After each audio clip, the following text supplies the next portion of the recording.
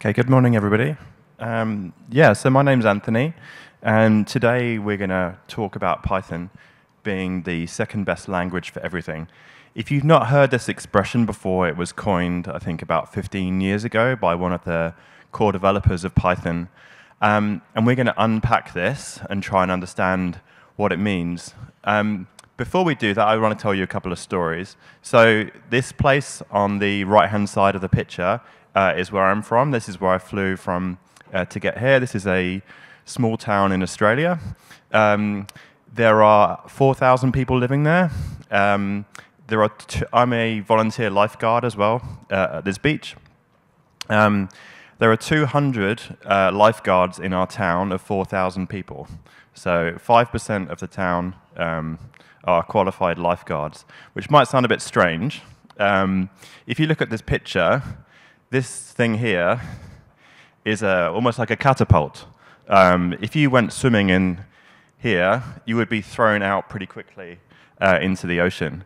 But because 5% of the people who live in the town are lifeguards, someone will probably pull you out of the water pretty quickly. Another challenge we have is there's another one of those currents at the top of the beach here. This one is notorious. So if you're swimming there, you'll also get thrown out in the current. The thing that happens at the weekends and the evenings is there is a bar here. Okay? And at the weekends, the reason nobody has drowned for a very, very long time is because of the bar and because there are 200 lifeguards in the town. And when people get in a situation where they would otherwise drown, normally somebody upstairs in the pub having a beer comes running down, gets a boat, and goes and rescues them. So every year we have a race, a swimming race, from somewhere far south of that photo to the rocks. And I competed in that race last year, and I was thinking, okay, I wonder how good my odds are of winning this race. I'm not an amazing swimmer, but I spoke to some of the other competitors and said, oh, how much swimming did you do? And they said, oh, not much since the Olympics in 2004. So, okay. So when we started the race, I thought, you know what, I'm probably not going to win. I'm quite happy just finishing it. So bringing that back to Python, Python is the second best language for everything. Is that a compliment? I think it was kind of meant as a compliment that Python is flexible. But you know, a lesson I teach my kids is if we play to win. So what is the best?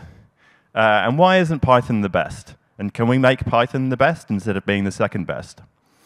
But should Python even aim to be the best at everything? Is that even a suitable goal for Python? And what would that mean? So we're going to look at some types of applications and I guess where Python kind of ranks and what other factors are involved in that. So the first one is the web. So is Python the second best language for the web? So to answer the first question, what would be the best? The answer is kind of obvious. HTML, CSS, and JavaScript, if you stuck them all together, I guess would be the technology that you would use for the web. Second, maybe Python. Third, maybe PHP. It's debatable which way around that is because of WordPress. But Python is a good technology, I think, for the web. It's not really that simple because can you even write a web application in a single language? Because you have the actual website itself, the interface, you've got some sort of code running the site, and then you've got data behind it as well. So web applications are actually comprised of normally multiple languages for the different layers. Some of those things are out of your control. You can't pick an alternative to HTML. HTML is your only choice. You can't style your site differently than CSS. CSS is your only option. So there are some things like JavaScript as well, which are bundled in the browser, and you don't really have an alternative to pick from.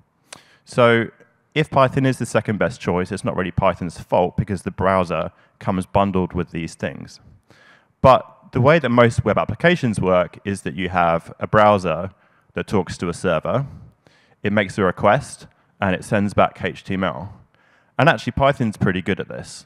Django is great for this kind of scenario because you can run a web application in Django. Flask is a great option as well with Ginger to do templates. So if you're producing HTML from Python, that's a pretty good option. However, most websites need some sort of code in the actual app itself, in the front end. And this is where JavaScript comes back again. So we don't just send back static HTML. Often you've got to use JavaScript in the front end. And then things got more complicated because you've got a different UI for the desktop and a different one for mobile. So often we've got logic, we've got code sitting both in the server and in the UI. And in that case, servers can use Django Flask or Fast API, but for mobile, and I'll come to this one later, you probably want to use Java, Kotlin, or Swift if it's a native mobile app. And this is something you can't really get away from with Python. So coming back to JavaScript. So JavaScript was designed to run in the browser. So if Python is number 2 to JavaScript, is that really fair? You can run JavaScript on the back end, so you can run server applications with Node.js, but there isn't really like an equivalent to Django or Flask for Node. These are huge projects. They're really mature. They're really flexible. There's like hundreds of extensions for Flask and for Django. There is not really an equivalent for Node. So because all modern browsers bundle JavaScript, try and think more about how you can combine JavaScript on the front end and Python on the back end. And Python will probably never be bundled with browsers. Maybe. So there's another project that's happening at the moment where they're taking Python code, they're compiling it using something called WASM, which is the WebAssembly, into a runtime, and then it's being loaded by JavaScript. And then that JavaScript is then run in the browser. What this means is that you can actually write Python code inside HTML that runs fully in the browser. So this is a new technology that came out like 2 years ago, I think. It's still experimental. In the future, maybe we can write Python instead of JavaScript on the front end. But at the moment, there are still some big caveats. It means your web application has to bundle Python itself, which is pretty huge. It's multiple megabytes. The load times are quite slow. And most browser libraries are written in JavaScript. So if you want to build up an ecosystem, you're competing with the ecosystem of JavaScript. So in summary, JavaScript is an immovable object. Python is an unstoppable force. And even when Python is in the browser, it's going to involve lots of JavaScript. And the web doesn't necessarily mean browsers. And Python is already strong on the back end. If you do web development, you're going to need to learn JavaScript regardless. So, OK, let's talk about something completely different, operating systems. So if you were to use Python to write an operating system, do you think that would be a good choice? So operating systems work at their center with a kernel, and then they have these outer rings. So an operating system is comprised of at its core a kernel and then drivers that build out from that.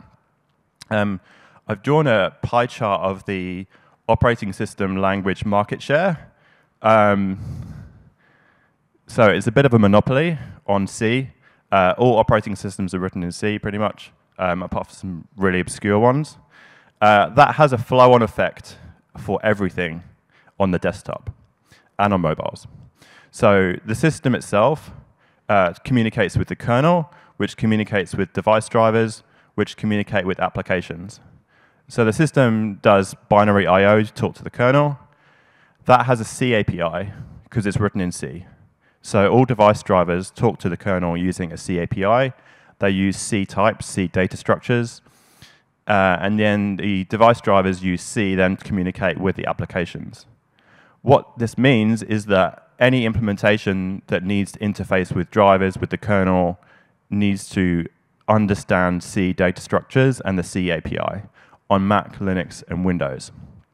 So when you think about what would run on an environment like an operating system, that would be the UI, audio, 3D, 2D graphics, networking, pretty much everything you would do on an application on a desktop needs to, at some point, talk to the operating system. All those operating systems provide APIs with C and C++. Some have got other C-like languages, but it's all based on C. So Python's got a workaround for this, which is pretty cool. You can load C libraries and make calls to C APIs from Python. You can do that by writing an extension module, or you can do it directly in Python code. And as an example, I've got a Docker-like container runtime written in 100% Python. It's 150 lines of Python at that URL. It was written as an example, but you don't necessarily have to use C for everything. So there's a C types module you can use in Python, and you can load libraries, and you can call functions, which is cool. But in practice, C APIs use a lot of data structures which are really hard to mimic or represent in Python. Things like pointers. Yeah, Python doesn't really have that, so it's quite a challenge. So that's operating systems. For embedded work, embedded systems are free from that constraint of them all being written in C. There are some options if you wanted to write embedded systems in Python. MicroPython and CircuitPython are two cool examples. This robot on the left-hand side actually runs Python, which is a nice example. If you're doing low latency processing, or if you're writing a microcontroller for a washing machine, Python's probably not your best choice anyway. Assembly or C would probably be a better choice. So yeah, this is an example of CircuitPython and MicroPython. You can use it to control low-level systems, which is really nice and really flexible. So in summary, the C API is a constraint on every platform. That's not going to change. Operating system vendors will support C and C++ first, and other languages second. So we'll always be playing catch-up. Interfacing with C APIs from Python is possible, but it's not particularly fast. And Python is probably a poor choice when interfacing with the C API in a low latency application, like a system driver. So if you wanted to write a system driver or network protocol in Python, you could do it, but it's probably not your best choice. Another type of application would be a user interface or a graphical application. So this is one that people complain about with Python. Why can't we write native desktop apps in Python? So let's unpack that a little bit. So there are some GUI frameworks for Python. And you can build like apps where you've got a button and some form controls and stuff like that, and you can distribute those. Distributing it is really hard because you have to bundle Python in your app, and you can write some basic GUIs and stuff like that. However, most UIs don't look like that. They're not simple buttons and text boxes. Pretty much all modern desktop applications rely heavily on 2D graphics from the graphics card, and all of those interfaces are designed for C and C++.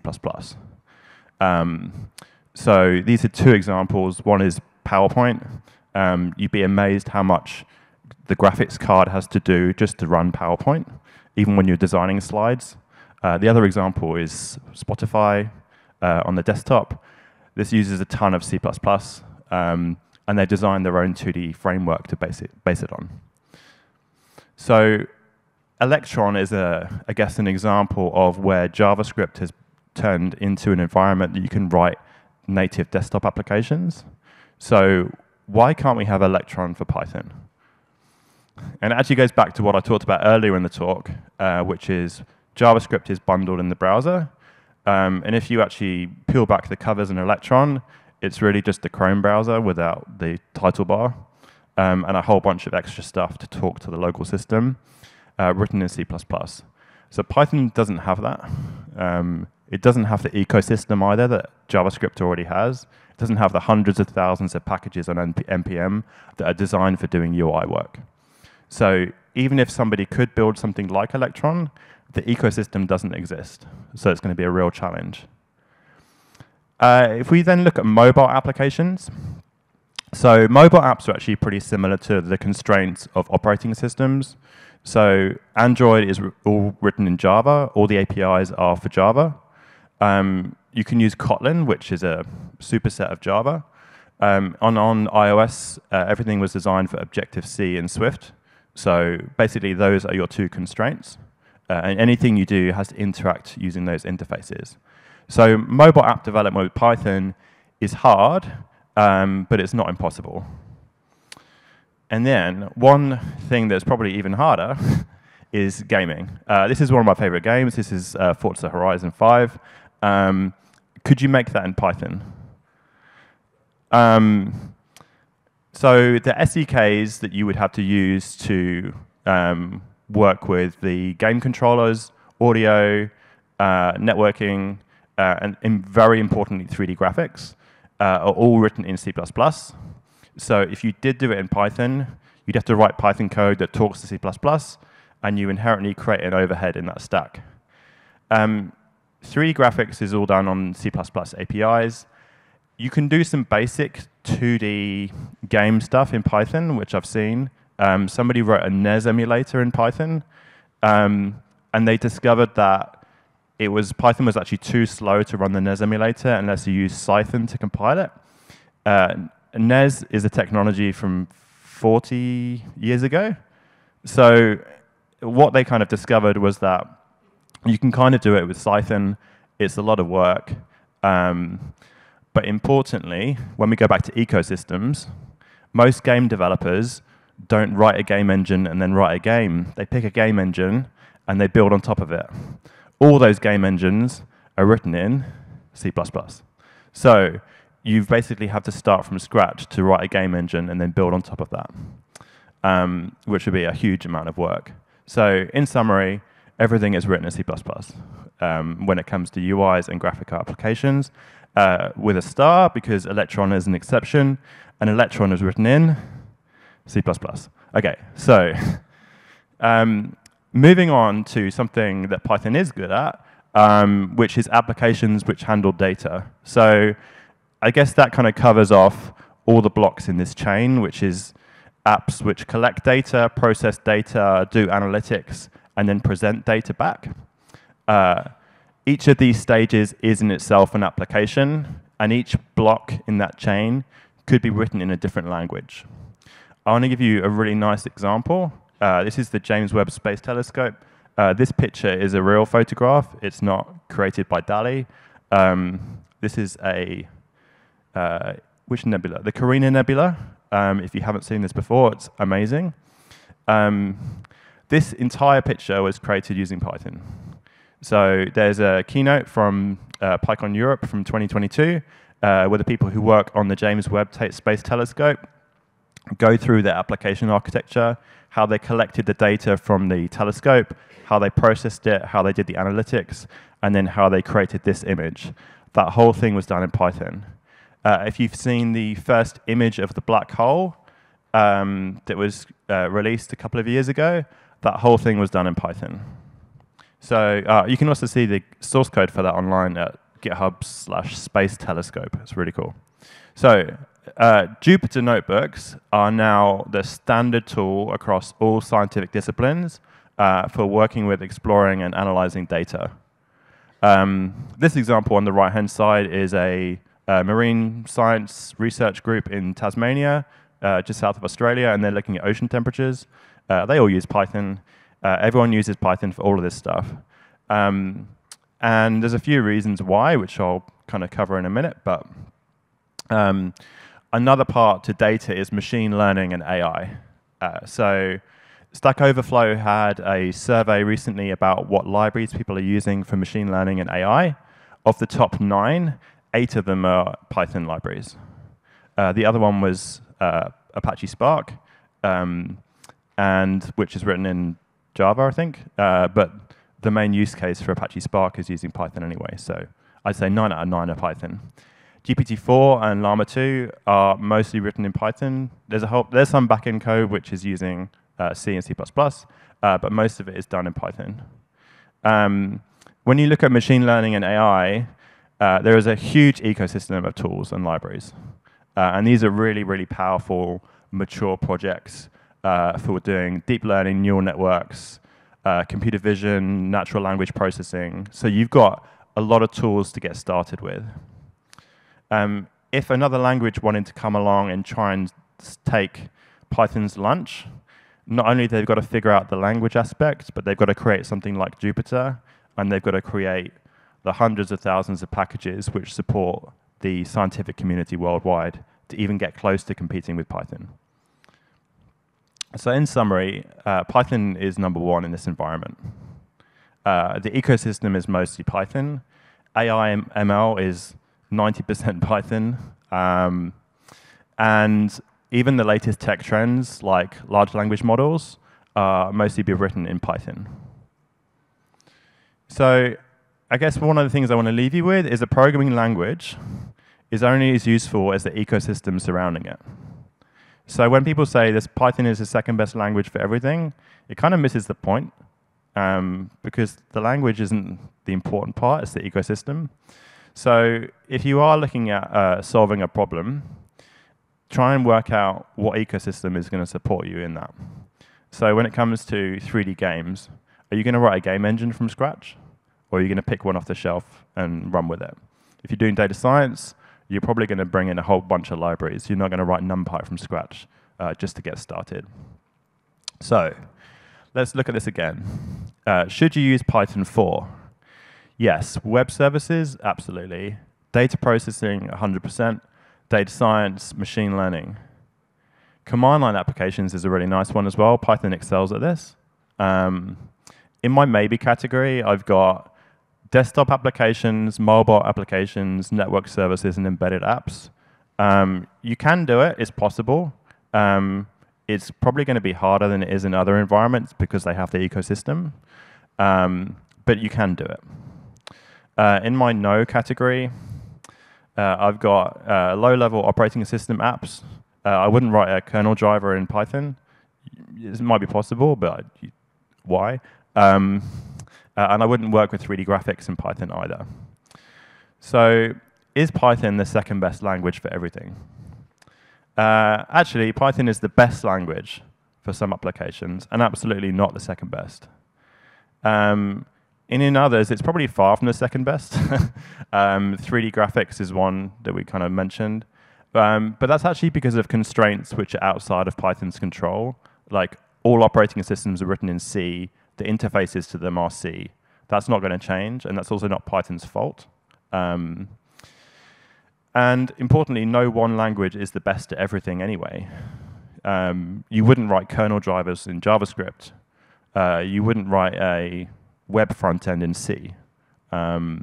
So, when you're a developer and you're learning languages and you're working with technologies, you're probably going to need to be quite flexible anyway in which technologies you pick and which technologies you use. And coming back to my important point, the ecosystem is super, super important. So that kind of wraps up my talk. If you want to know more about some of the stuff I'm working on, I published a book a few years ago called C Python Internals. My blog and all my projects and stuff are on my website. And also, I maintain a VS Code extension called VS Code Pets, which unfortunately is now the most successful piece of software that I've written. But yeah, if you do want to see that, then you can check it out. And we have time for questions as well. So if anyone has any questions. Yeah. Yeah, you said that C or assembler is better for embedded systems than PyCon. Would you say more about that?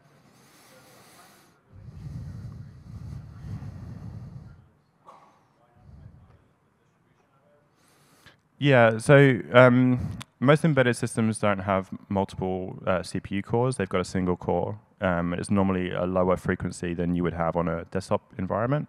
So the thing you need to be really careful of is, I guess, how quick loops can execute. So if you're monitoring on an input for a signal, for example, and then like how fast that loop can run, that's super efficient in C because it can write small, tight loops. Python it can't quite do that. MicroPython and CircuitPython and the two libraries that I talked about, those are actually technically probably operating systems, I'd categorize them as. And they've solved some of those problems. So you can write tight loops in Python. but you're still not going to get to the same level of performance that you would in something like C. So yeah, it kind of comes down to what it is that your loops inside your program need to do, and how much is latency an issue in the requirements. For an appliance like a washing machine, there wouldn't be that much, right? Yeah, that's a good point. For a washing machine, I guess you've got sensors that you need to work with. Also, when people are building washing machines, they buy a bunch of chips from other manufacturers, and they've got to interface with those chips. And they would get all the headers in C. So you kind of, it comes back to the ecosystem point, you would have to kind of build on top of those. Any other questions? There's one at the back.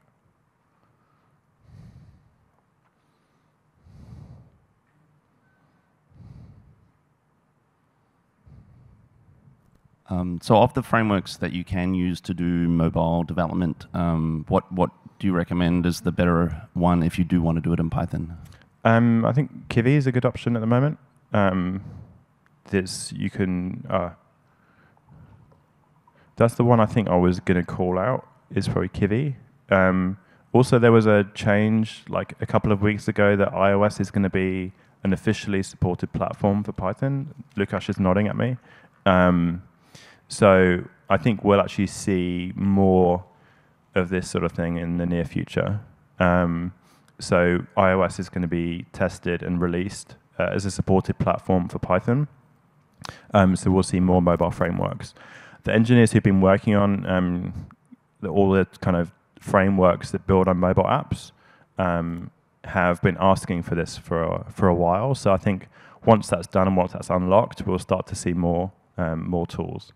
But kind of coming back to my ecosystem point, like if you're building an iOS app, then like Apple gives you all the frameworks to do push notifications, to do audio, to do networking. It kind of gives you all those SDKs. So the mobile app frameworks kind of build on top of the SDKs and offer you a Python equivalent. But if you're pulling in packages to do extra things, then you're going to need to build those yourself.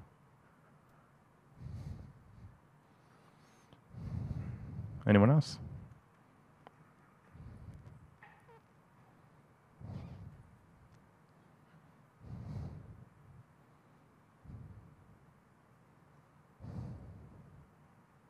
No?